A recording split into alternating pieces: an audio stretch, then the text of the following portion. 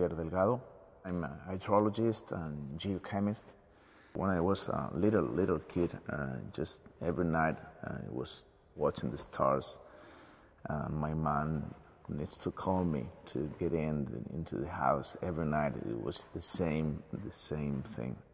From that moment, I always dream about to go to outer space. Our biggest challenge is first of all to land on Mars, to make it, and then we need to transform the planet Mars in a planet that we can live there, to breathe and walk outside. For sure, we don't going to see that, but we are starting that. So that's the most beautiful thing, I think.